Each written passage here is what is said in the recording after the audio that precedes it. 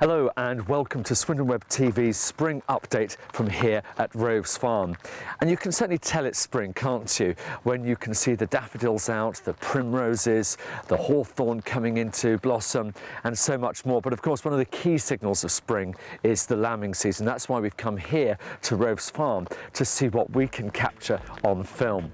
Now, if you've never been to Roves Farm before, do check out the website. There's always a lot of things happening.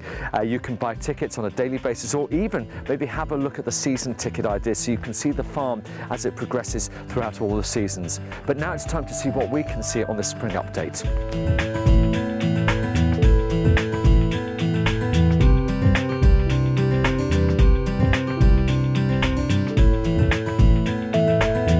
So we're joined by Pippa again, and Pippa, you've had an exciting day, a newborn this morning. We have, it's all been go. We've had 3 sets of twins of the sheep born today, and we've also had a lovely little Sussex calf just over there.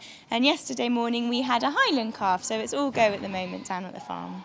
Yesterday we had a set of triplets, a set of quad and 2 singles as well. And so it varies each day with how many lamb, but there's usually at least 4 or 5 that have their lambs each day. So I presume the weather and all those things make a massive difference to the whole season. They do indeed. The weather is so important with especially with the lambing as well. You don't want it to be wet and cold. It's been perfect so far. We're just waiting for the field to dry up enough from the winter's rain, and hopefully all the lambs will go out tomorrow that is now born. Got Mother's Day coming up on Sunday the 30th, and Mum's coming free with the paying child on that day. There'll be the tractor rides. That's also the start of animal racing on that day. So we've got the sheep and the pigs racing on as well. Easter holidays are just around the corner. That's always a fantastic time of the year. So we've got the Easter bunny and the Easter chick on our tractor rides. It's so funny. It's really good to watch. The children get to chase Easter bunny as well on an Easter bunny chase, and it just makes Easter. And then there'll be the bottle feeding of the goats and lambs and all the normal activities as well. So craft and tractor rides and animal racing and all those things. Once they've lambed, they come into these individual pens for the first day or 2 days, and then they go out into the straw yard, and then tomorrow they'll go out into the field.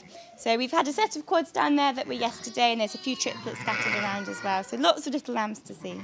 So poor Mum looks like she's had quite a morning. Yeah, she had them about 5 o'clock this morning, so she's having a bit of a rest now. They've all got full tummies. Her job's done for a little while. She can have a little bit of a snooze, and then they'll feed a bit later on. Well, fantastic. Thank you so much for your time, Pippa. I know it's very, very busy, so I'm going to let you carry on with your work. Thanks a lot. Cheers. They're just absolutely irresistible, aren't they? Well, of course, if you want to see more here at Roves Farm, you can stop nibbling at me.